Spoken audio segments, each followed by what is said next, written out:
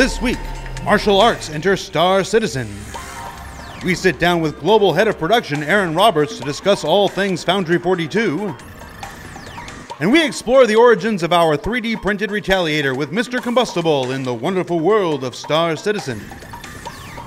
Also, what happened to my art sneak peek? All this and more in this week's Around the Verse.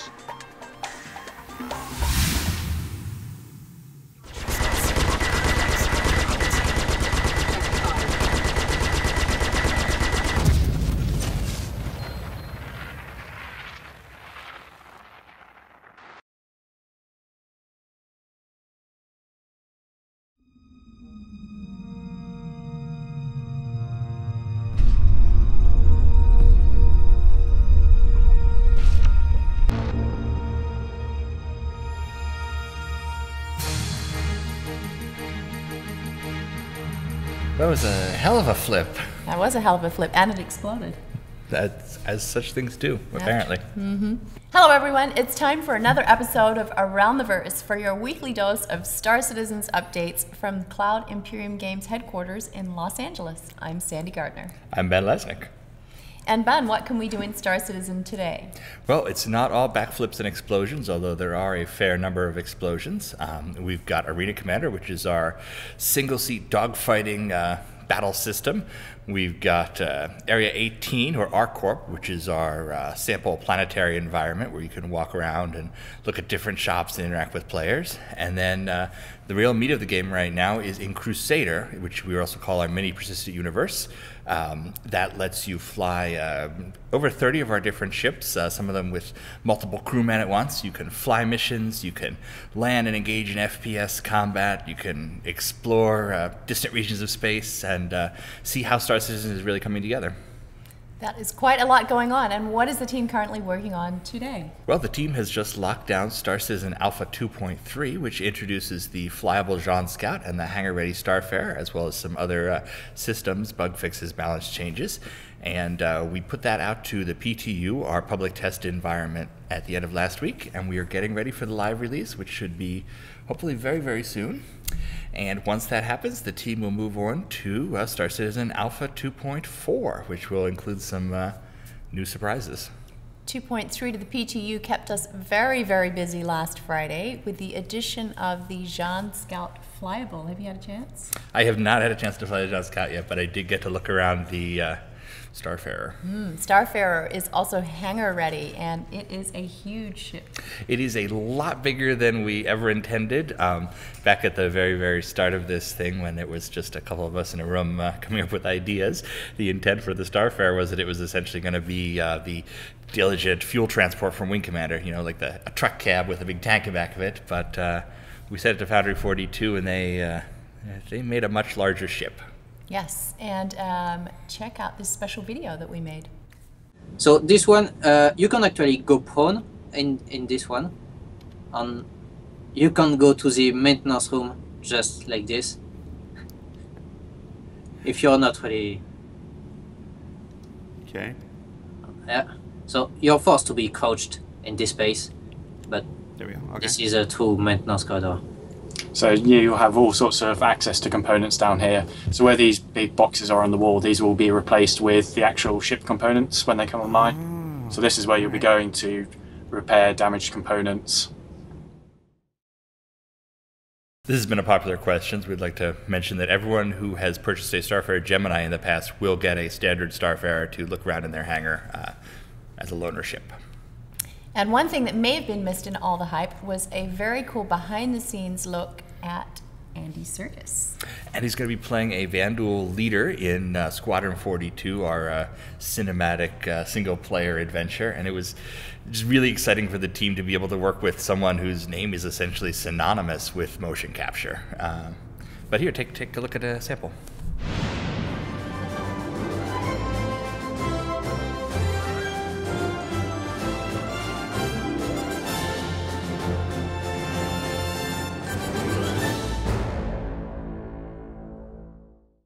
He and Patrice speaking in another language is pretty cool.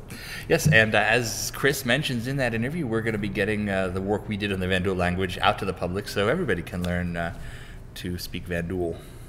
The Vandal Light Fighter blade also went on sale this weekend. The blade is the Vandal clan's dedicated light fighter, the equivalent of the Southie or Darket from...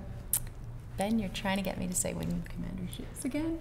It sets me up every time, and I just read straight off the thing. Yes, I was guilty as charged.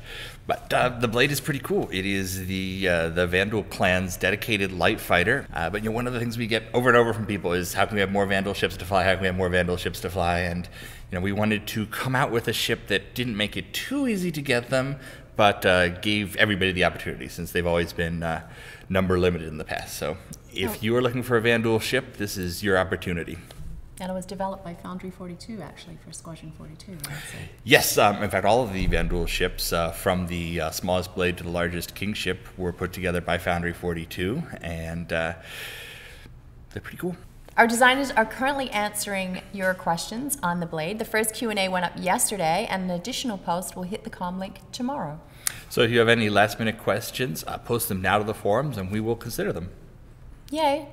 And Star Traders is heading into its final days of crowdfunding. If you're interested in a fun board game or supporting some Star Citizen veterans, take a look. And a special thank you to David and Ryan for my doppelganger. It's a cardboard stand-up. Oh, no. Anytime I need a stand-in, I can just put that there. Well, you're a better actress. Why, thank you. No, David and Ryan have been doing a really great job with this Kickstarter. We, crossing our fingers and hope it makes it. We'll all be watching. I got to sit down with David for an after-hours interview earlier this week. Check it out. Stand up. Yeah, a stand is supposed to stand. She might knock down a light if she stands up. But by the way, thank you all very much for this gift. This has been very popular in the office. I want to see a series of pictures. Tickets for CitizenCon went on sale this Friday, and they're all gone. We're not saying that so that we can be a tease, but rather we will have a live stream so that everybody can join in. Yes, if you missed out, you will still get a chance to experience everything, and we can't wait to hang out with everyone in person. It's always the best day of the year for us. It is. It's always a fun event. We also put printed star maps up for sale, and I think as of writing this, they may all be gone too, but hopefully not. Otherwise, that becomes a big tease. Grab them while they're hot. But if you really need your Star Citizen merchandise fix, customized dog tags are still available. Finally, we'd like to welcome Tyler Ricken to the community team. Many of you may know him from his work as a senior QA tester in Austin. He's going to be our next community manager, and you can expect to see him out there on the forums. Yay, and he's coming here next week to hang out with us and go over stuff. Yep, we'll have him on the show, and we will, warn him what he's up against. So be nice. Now let's check in with our individual studios to find out what they're up to in news from around the verse.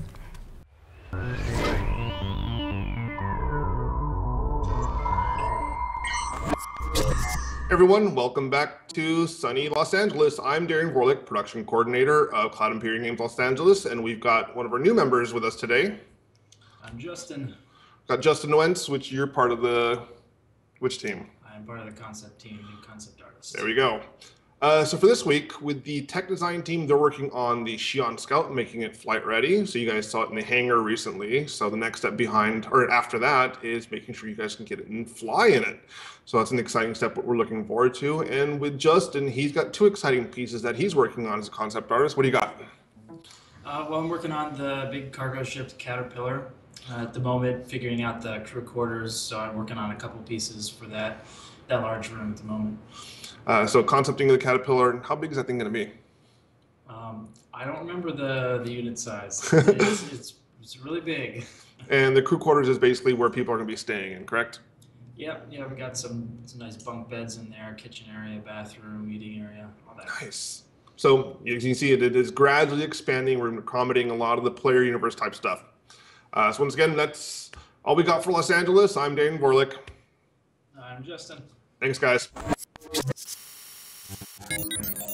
Hey guys, Jake Ross here, producer of the Austin studio, and I'm here with you this week to talk a little bit about what we got going on here. So first off, want to talk about hangar storage, along with shopping, which is coming out here in the near future. We want to give you guys the ability to actually go into shops and purchase things and things like that. So, but with purchasing things, the next part of that is obviously where do you put the things that you purchase. So we're now kind of getting into the design phases of what we're calling remote storage, which is basically where things that the spaces that you can kind of have to store your things remotely. It's pretty self-explanatory. So part of that is also in the hangar. So we want to create spaces in the hangar where you guys can, once you buy things like this, you can have them delivered to a space in your hangar that you can then access. So we're kind of in the initial design phases of that, so that we can kind of close that shopping loop of buying and storing, and then eventually selling back and buying, selling, storing, all that stuff. So, so yeah, we got Rob Reiniger, our lead designer here in Austin, looking at that. So look forward to seeing that coming along here in the near future. We've also got, speaking of the hangars, port modification. What's that, you may ask? It's a system developed here by Jeff Zhu, gameplay programmer here in Austin, that allows you to basically customize your hangar. We're finally at the point now where we're kind of we've completely revamped the way the hangars are set up. You know, they were the first things that we released to you guys, so it's pretty they're pretty old and they're pretty legacy. So we've revamped the way they're set up. We are now working out with what we call port modification, where as a player you can walk around with your Mobiglass and actually you know, if you find a port in your hangar, let's say like a little pedestal, you can like click that port in your Mobiglass and actually be able to switch out flare items. You know, we can move storage around. We'll be able to actually in-game choose which ships go in which bays. So you no longer have to do that stuff through the website. You will actually be able to do that in-game. So we're happy to finally have that coming online. Now we just need to pretty it up with UI, and that'll be in your hands pretty soon. So that's pretty cool. Last thing I'll mention is platform persistence conversations that are going on right now. So Jason Ely, lead server engineer here in Austin, we've been having conversations with Turbulent to talk about persistence and some of the things that we do on the platform side, like free fly weekends and things like that, that we want to take into consideration when we're developing persistence backend. So we want to make sure that we're planning things in a way where we don't have to put things like Free Fly Weekend on a hiatus because the back-end work hasn't caught up or anything like that. So we're trying to plan that out intelligently, so we're not interrupting things that marketing and the community team want to do with you guys. So those conversations are ongoing on a weekly basis, and we'll be supporting a lot of that stuff here in the back end, you know, as in the near future as it comes online. So that's all I got for you this week, guys. Thanks. See you.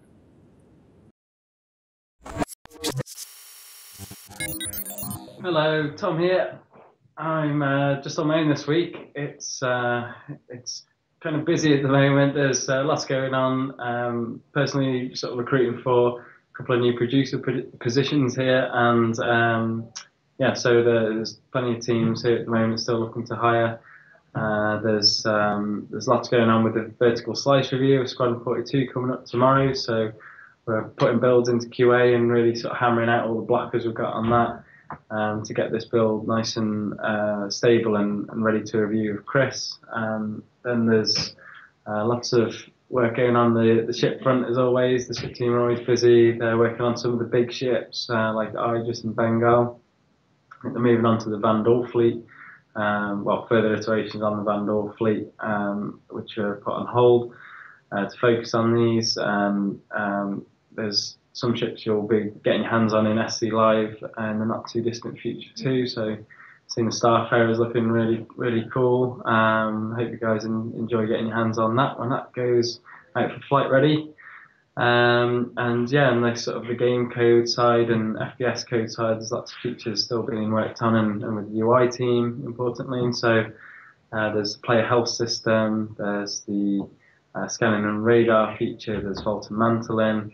I do some prototyping with sniper rifles and shotguns, so lots of cool stuff, all kinds of stuff going on. And I apologise if it's a little bit repetitive from previous weeks, but obviously these features take a little longer than just a week to complete, so there might be some repetition, but I'll update you with any new work that's started and anything that you might think would be cool, such as there's landing in the back of capital ships being worked on at the moment. So yeah, we've taken some more implementation passes on automatic and manual.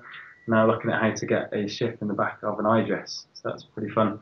Hope you enjoyed that. I'm kind of out of time now, so I'll say see you guys in the verse. Bye for now. Hey everyone, Brian Chambers from the Frankfurt office. Solo again this week. Everyone's been busy. It's a good thing. Don't want to pull them away if I don't have to. For cinematics team has been busy on all fronts. Blocking out cameras, blocking out characters, pushing on tech. Hard thing with cinematics is if I mention anything specifically they're doing, I potentially give something away, which I should not do, which I know you probably want, but it's best to save it all till once you actually get it in your hands. As far as the weapons go, 2 weapons guys we have here. Made some improvements on existing weapons. Did some testing in game with some new weapons that they're playing with right now. Did some updates to the pipeline, make things a little bit more efficient, pump out things a little bit quicker. Finalized 2 concepts. They have been going on for a while and started on another concept. So good progress going there. On the engine side, not a lot of detail, but just to run over the stuff that they've been touching on. Continued work on the cinematics tools, which is great for Hannes and his guys because they put things together a lot more efficient. The tool work's actually fairly important because it's going to enable the guys to do things, you know, tasks that would take a tremendous amount of time of putting all these pieces together. We can automate some of those things, and you know, we can pull ships together in certain states with tons of animation and push and pull those in place. So it's good energy to be spent on those tools so we can push out the cinematics at a higher quality. Continued on the procedural planet tech. That's going fairly good. It's making great progress. Working a lot with the art team and understanding how everything's going to go together to work best for the procedural stuff. Pushing on bug fixing as they always do. Some on the build cache system, patching system, and crash handler improvements, which are good for us to get all that data and be able to sort it and read it as best possible, so then we can get it out to people to fix as quickly as possible. AI improvements on characters moving along predefined paths. Code for that was completed, submitted, and then the documentation was also done for that. Sabotaged equipment, again, completed, submitted, and documented. General AI balancing, so we're looking at the AI that's in there. Because it's starting to grow and get more and more and more, we're able to start balancing it a bit. So those behaviors make more sense in combination with the other ones. Some weapon accuracy for NPCs. They did a first pass on refinements for those. And also pushing on subsumption that you've heard Francesco and other guys talk about in the past. Level design, we had Andreas, he's working on Big Landing Zone and reworking that and getting that more dialed in. Clement, is working on a large base for PU, and that's coming together really cool. Still early on, but it's great to see the progress that's going there. On system design, we had Chris working on, with Francesco and the guys, on AI behaviors. He's prototyping stuff, implementing stuff. Once the AI bits get done on the code, then he can start playing with them, see how they work in, back and forth together.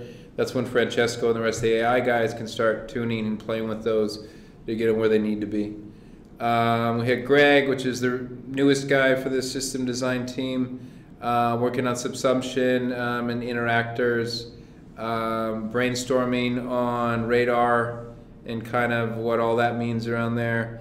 And he was doing some work on a Squadron 42 big fight, which I can't tell you about. And Dan was away for a couple of days on vacation, but when he came back, he was working on Reputation. I guess they're calling it Reputation 2.0, pushing it more. And he was also working with Greg on the radar brainstorming. I think that is it for the team. On effects, they're continuing to push on effects. I didn't get a lot of visibility into that so far this week, but sometimes with that, no news is good news. Just pushing and getting done what we need. So besides that, a lot of meetings, but making great progress across the board. Again, thanks to all the backers for all their support, all the words. We had some backers in this week, which was cool. A whole group of 10 guys came in and hung out with the team, which is fun.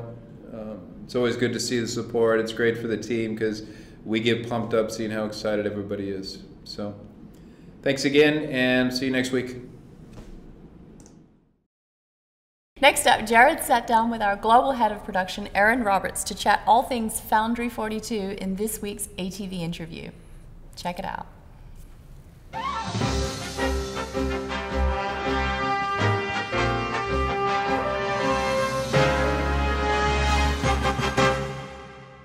Thanks, guys. On this week's ATV interview, we're sitting down with Foundry 42 Studio Director and Global Head of Production, Mr. Erin Roberts. Erin, how you doing, man? It's good to see you again. Good. So thanks for taking the time to be on the show here.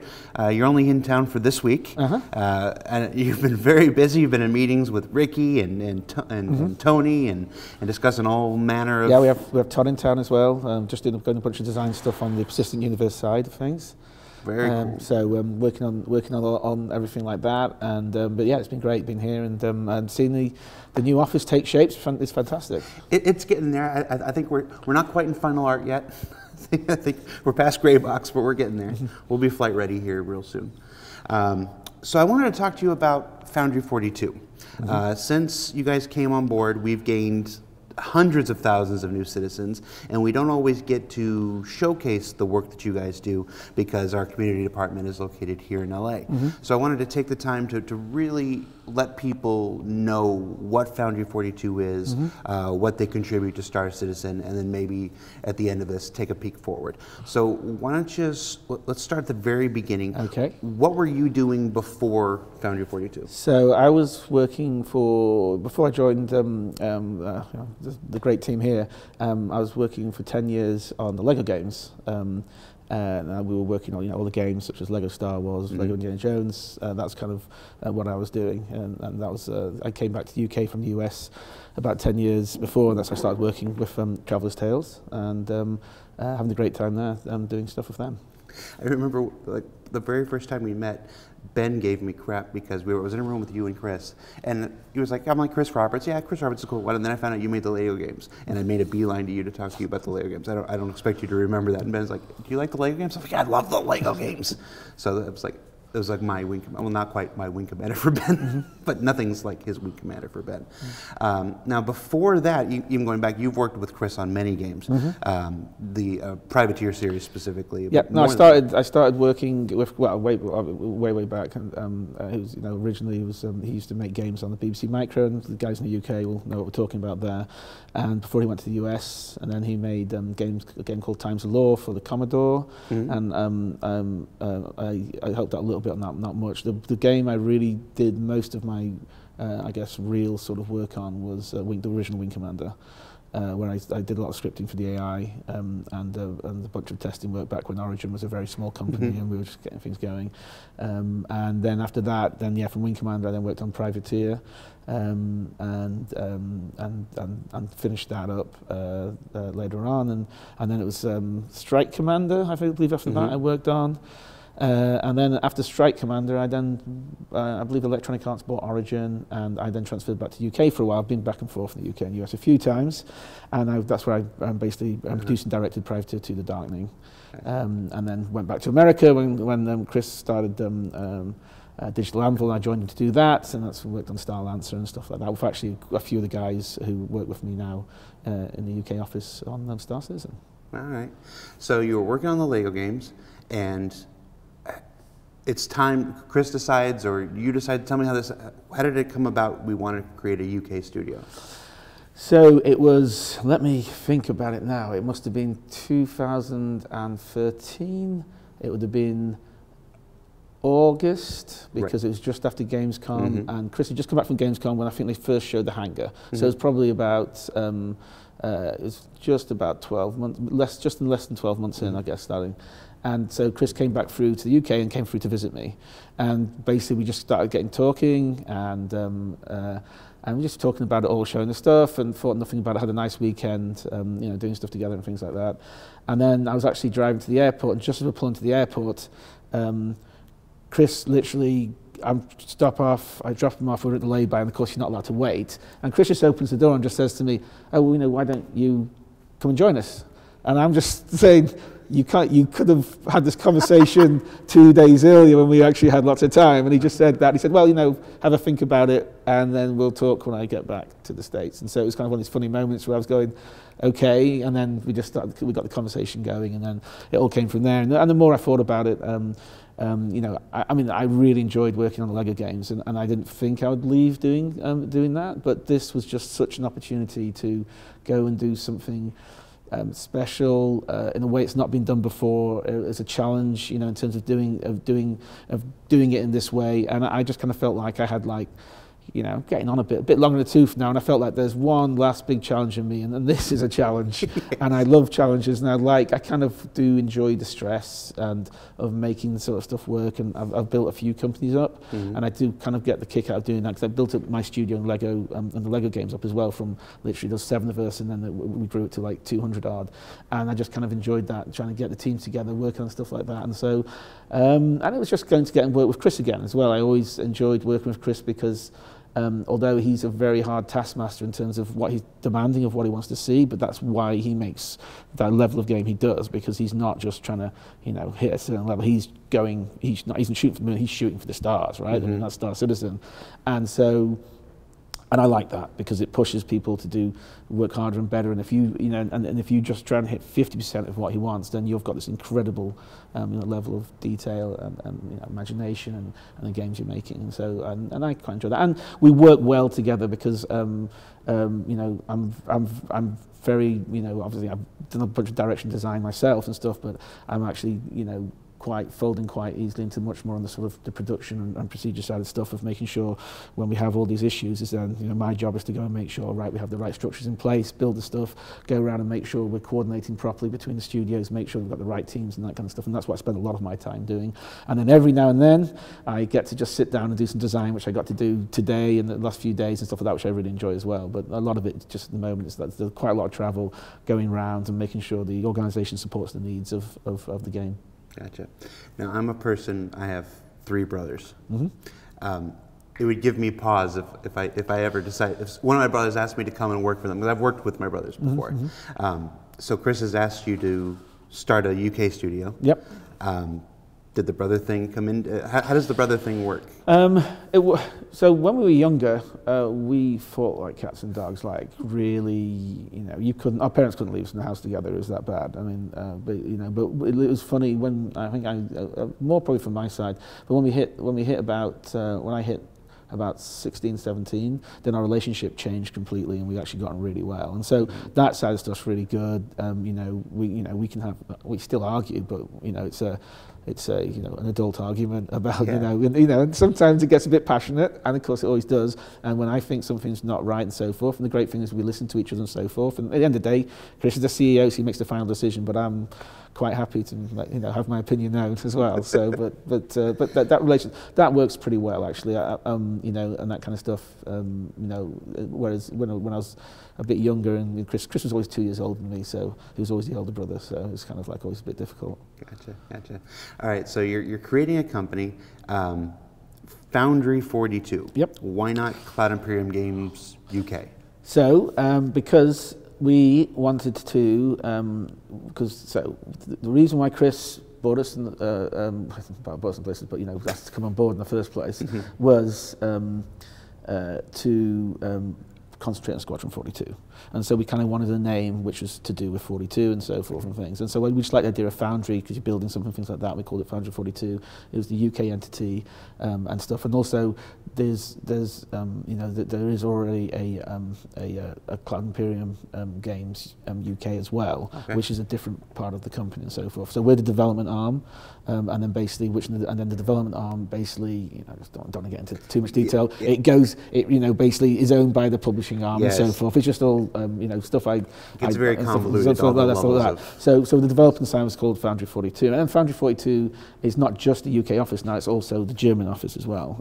Is part of the same company.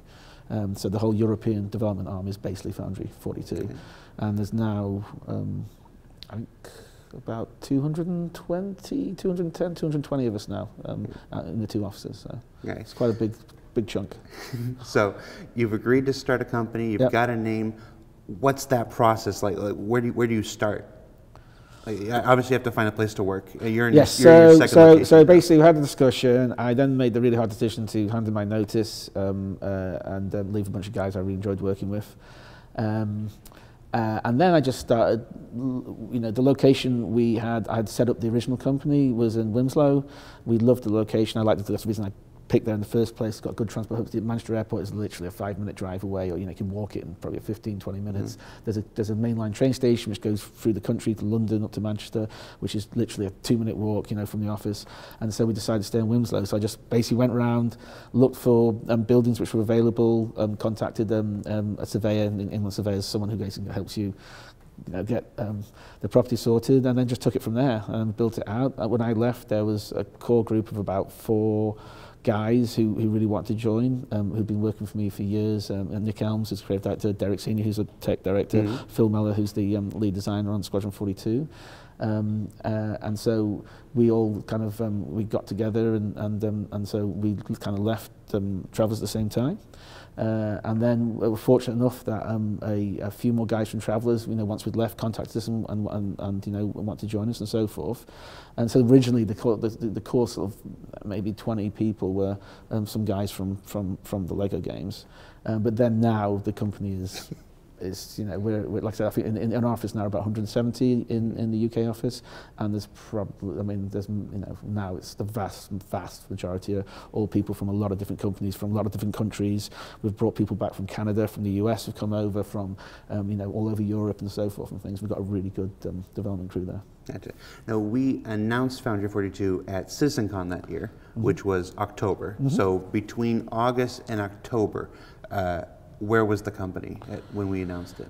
So obviously from August, we handed my notice, and it take 4 weeks, and so I didn't leave and so I handed my notice at the beginning of September for a member, and so I finally left working Travelers in the beginning of October, and then the company ran from my office at home for about 2-3 months. So I have and so there was basically 5 of us working out of the office when we got going.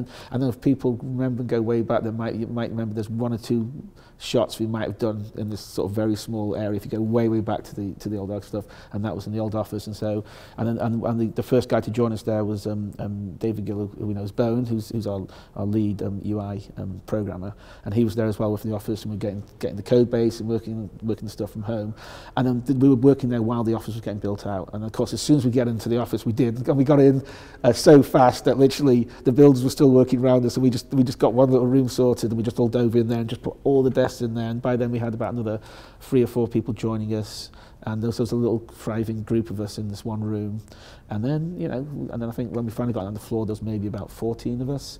And then we just built from there, really. Now, this is one of those things that gets often forgotten. That whole first year, it's we're building the game, but we're also building the company. Oh yeah, no, we're still building the company. I mean, yeah, I mean, and it's not just getting people in, it's getting the right people in, and finding them, and then once you get them in, you've got to get them trained up. They've got to spend time learning the code base, and that kind of stuff, that sort of stuff. So yeah, I mean, we grew from 14 to like 170 in the space of just a little bit over 2 years, and we are very selective about making sure we get the right people, because if you get the wrong people in, it can really set you back in a lot of ways, because you think stuff's been covered, it's not, it hasn't been, you have to fix stuff up and so forth and things. So yeah, but it was like, so we've been building the company. I mean, we started on one floor of the building room, which is in Winslow. We then got the second floor last year, and now we've just got another floor, which we just moved into a few months ago. So we're on 3 floors now, and it's just this never. And then we basically decided to obviously got into the team structure. Pretty much the whole audio group, apart from there's some support in Austin, is all based in the UK. And so we then when we moved the floor, we had to then rebuild out and get proper audio suites and audio rooms in there and so forth. I know some of the backers who've done visits around our office will have seen it all and the layout and so forth and things. But so it's always ever changing and just getting things sorted. Then you grow, and then you have to try and make room for people. And then we go through phases where everyone's just crammed in, and it's like like some sort of sweatshop. And then we get another floor, and we can just sort of spread people out. So when did you move into that building? Was it, you said you were in your moved in the building in December 2013. Yeah. Okay. So December 2013. We're talking 14 months since the original pledge campaign started. We've got an Austin office. We've just built out an LA office. We're just getting the UK office going, and you guys are about to take over Squadron 42 development. Well, the original idea was we would go and run Squadron 42. Yeah. Okay. So what condition was Squadron 42 in when you took it over? Well, I mean, it was obviously. It was very basic, sort of bare bones stuff in terms of the whole project. I mean, you can't, that's what when you're dealing, even having the leg up of having the Crytek, obviously the technology needs and has needed, and as everyone knows, I mean, we spent a huge amount of resource and time last year, basically making sure it could run the way it needs to do to run the game and so forth. So we have just in terms of all the 64, bit changes we have to make, all that kind of stuff is a huge amount of work we have to go through. And so you're building the code base out, you're making all these sort of changes to make the game work. And Squadron 42 is the same, because obviously it's a shared code base, and so we're working on it. So we basically started working on the assets.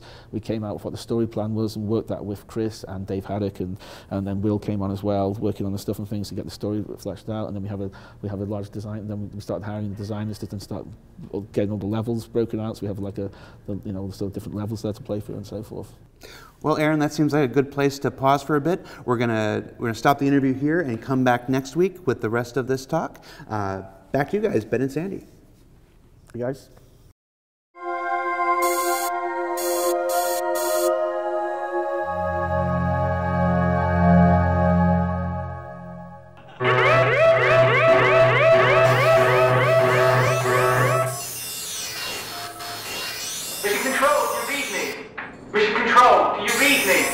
Commander Roberts, Station Command, Boundary 42, come in. This is Mission Control, receiving you, Commander. The Eagle has landed. The Eagle has landed. Strike Recon Team is online. Acknowledged, Commander. Transmit identification data now. Transmitting now. Confirmed, Commander. Personnel validated. Strike team assembled. Mission is a go. I repeat, mission is a go. Execute Executive Order Squadron 42. Good hunting, Commander. Thanks, Control.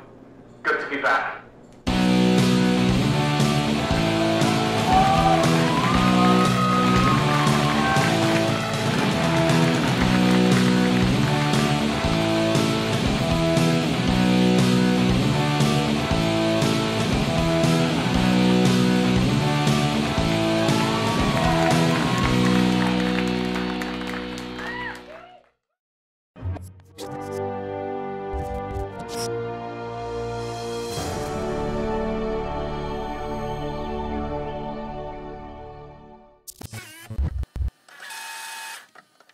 Welcome everybody to another episode of the wonderful world of Star Citizen.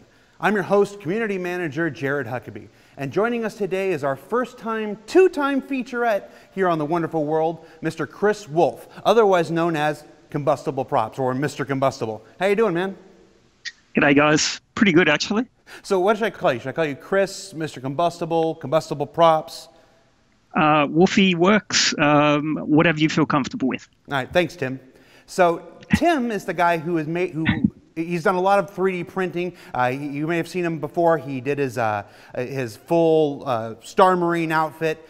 He's also responsible for that wonderful 3D printed Retaliator model that hangs in the back of our fan cave set. And that was you, right, Chris? Absolutely. I'm not misremembering anything? No, myself and Fire Spikes. And Fire Spikes, who was another Star Citizen fan favorite. He's responsible for all that crab stuff, right? Yep. With butter. Yeah, all right. All right, so crab stuff aside, we wanted to take a behind-the-scenes look at the making of that 3D printed Retaliator, because everybody tends to think, oh yeah, I could 3D print. Why don't you just give me the file and I'll print it up, and they'll have their own 3D printed Retaliator. There's a lot of stuff that goes into making one of these things, and we wanted to take the time to detail some of that. So I understand we've got a video prepped, right? Absolutely. All so right. if we, I don't have anybody else here. Let's roll the clip. Okie doke. So this is the video I created for the 3D printed Retaliator. This just documents all the steps. So what you're seeing here is the entire model, and the cube is the printer bed size. So that's what I use to size everything for slicing. And this section you'll see is one of the sections. And you can see it's hollow and it's not filled in.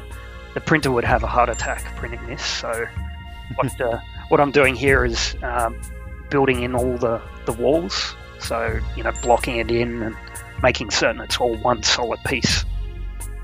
Gotcha. This looks like what, Google SketchUp? Yeah. I'm not a very good modeler, so this is about my skill level. Gotcha. So Fire Spikes takes the model. He cuts it into pieces for you? No, he extracts it from the game and does a lot of processing work. So separating out various parts like landing gear. You can see one of the mistakes when you don't clean the model up properly. Right. So he takes a game model, extracts it and separates all the bits, and then shoots it through to me, and I'll scale it and slice it up ready for the printer. And then on each individual part, I'll box in and stitch in the walls. Gotcha. And I noticed we left the torpedo bay clear here. Absolutely. So we tried to keep everything functional. So all the bomb bays, all the torpedoes, all that should be there. And now, how did you decide on a scale? The scale itself links back to how much detail you want. So the more detail you want, the larger it has to be. And here you can see the printer itself with the internal grid structure. I think I scaled it to about 70 centimeters long, and that allowed all the landing gear and flaps and bomb bay doors to exist and be viable. Gotcha. And this is made of, what is this made of? So this is ABS plastic. I use ABS a lot because I can use acetone to weld it together. It's pretty toxic if it's if you're breathing it in, but yeah, it's not too bad. So this is the model together. This is after all the bits have been fused together with acetone. The model itself, the 3D print, is quite rough. So there's multiple passes with sandpaper and oscillating tools just to clean up the surface.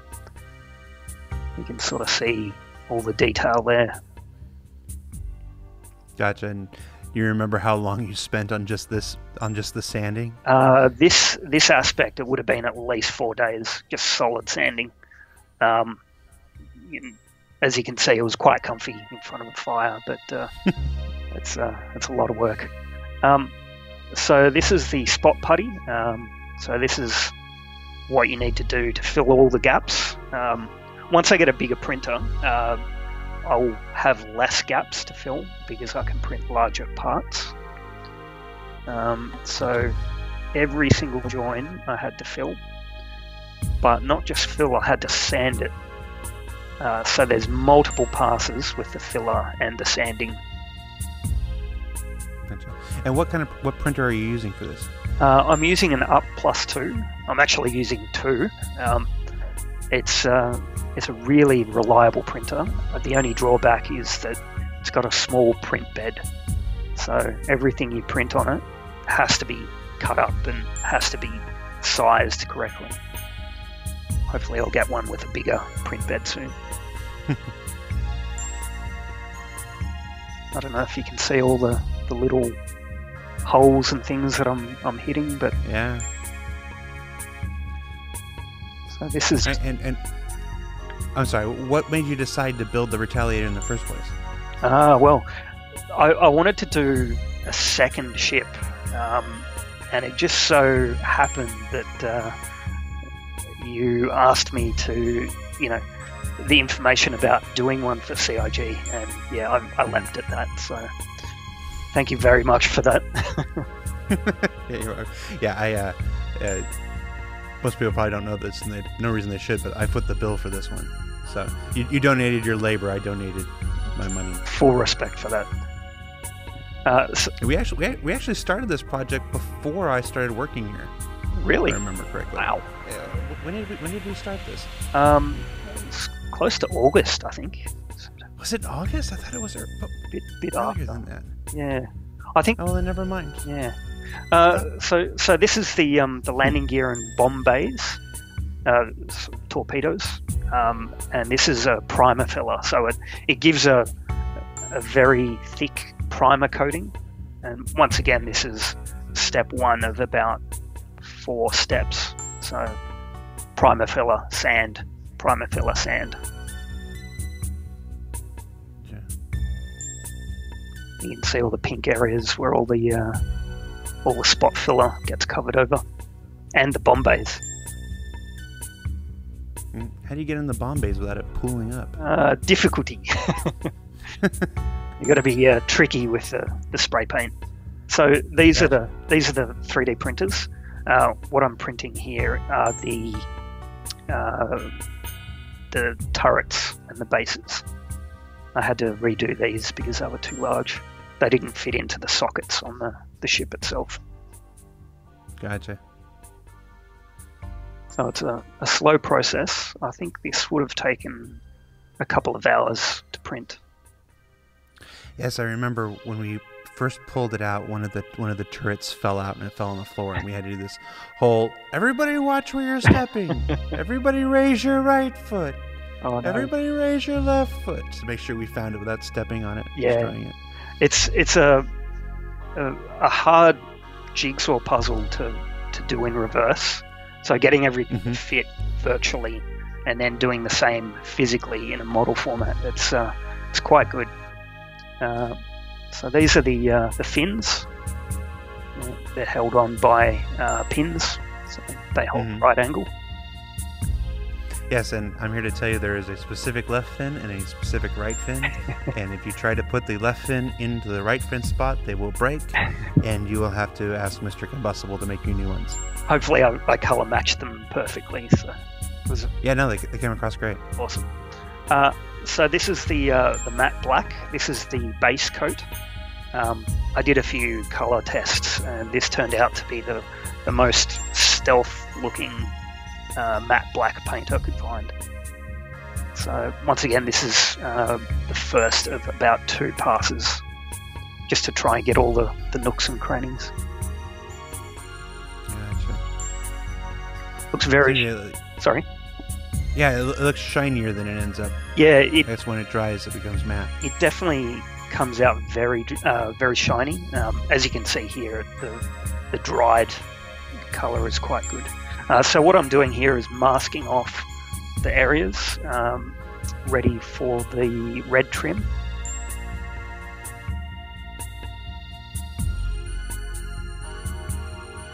Once I've added the tape, you just cover the entire thing in newspaper and then spray the the amazing looking red without hitting the rest of the ship. So that would be bad. Uncle turns anger into fundraiser. It's always cool seeing old news stories. Heavy duty blue super wipes. What are heavy duty blue super wipes? Chuck's, maybe? I'm not sure. Chuck's brand.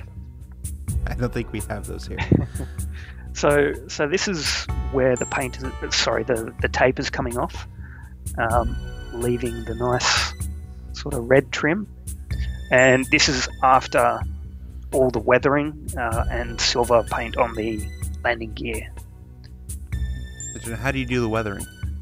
So the weathering sort of breaks up the flat color, like the flat black, and it adds a bit of shade to the raised areas. So the technique I used was dry brushing. So you get a bit of you get a bit of paint on your brush, and then brush it over the edges, and it sort of stays only on the raised texture. There'll be a couple of close-ups where you'll be able to see it a bit better. Now the one thing that really stumped me is how you paint canopies. Like you can't paint clear, so I decided to settle on a gold sort of gradient that you see astronauts having the gold visors and things like that. So it came out great. I would love to see someone make a drone out of one of these. That would be amazing. How about that? They can't make it out of mine. Mine's on the wall. Nobody's touching it. All right, man. Well, that was cool. Thank you so much. No worries. Honestly, it didn't look that hard. I'm pretty sure I could make one of those if I tried. I reckon you could. Just get a 3D printer and you're set.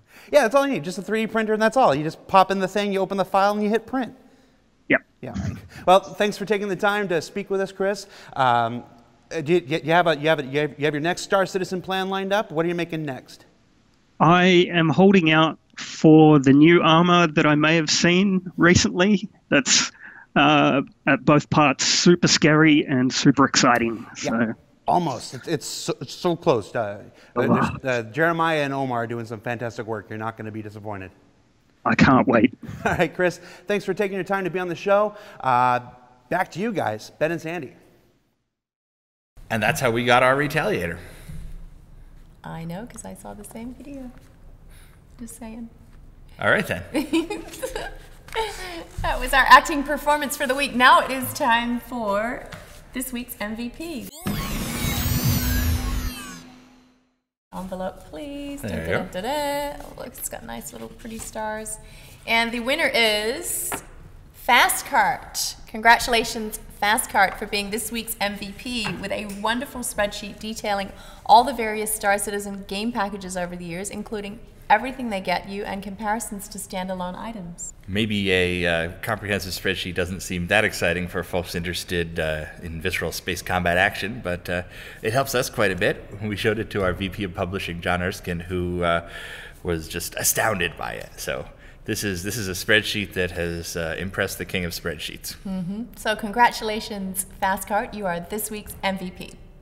Moving right along, we have the Art Sneak Peek. What is it? The Art Sneak Peek is no more. It has been replaced with a new segment, which we're calling ATV Fast Forward. Aha. We now have a new segment to replace the Art Sneak Peek. Check out our ATV Fast Forward, where we show you not just art, but a glimpse of all the new systems being worked on for Star Citizen. Take a look.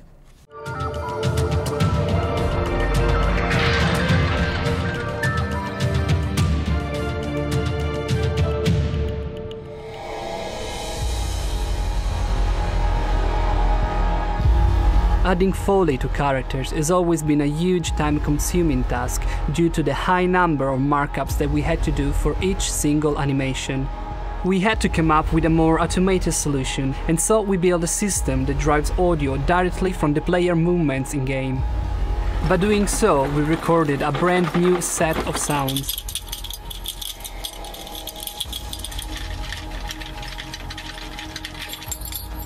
The new Foley system also allows us to add more dynamics to the character movement, as well as achieving a better sync.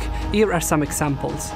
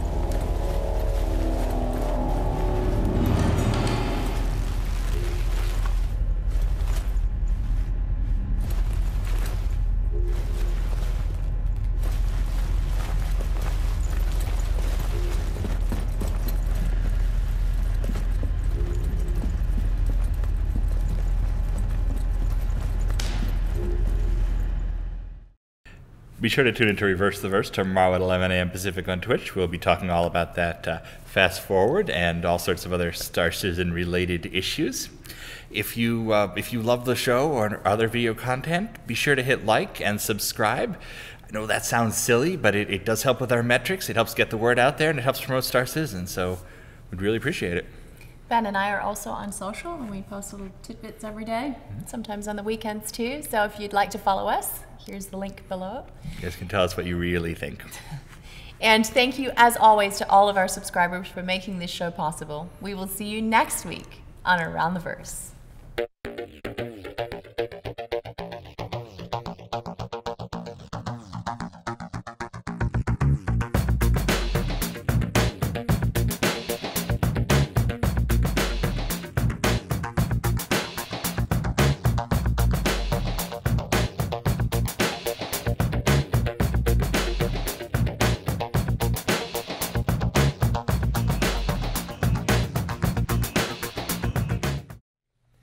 Did you know that many of Star Citizen's developers are on social media? If you would like to follow Star Citizen on Facebook, you can find us here.